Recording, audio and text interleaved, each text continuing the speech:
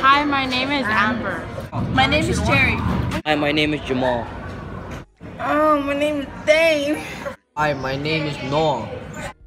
Newton's first law states that an object in motion will stay in motion unless acted on by an unbalanced force. As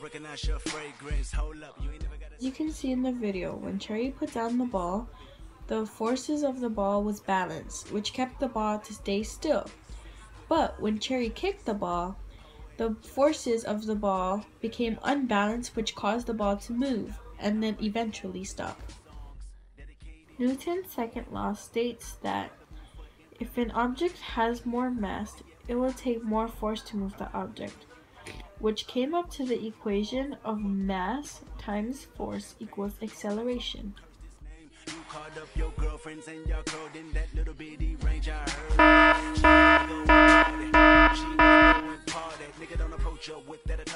As you can see in this video, it was super easy for Dayne to carry Arno.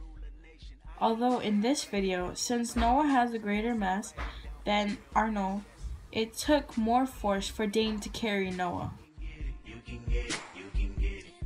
Newton's third law states that for every action there is an opposing reaction of equal force.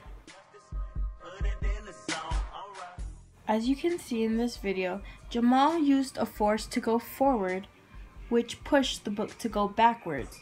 So that's two forces going opposing ways, which shows Newton's third law.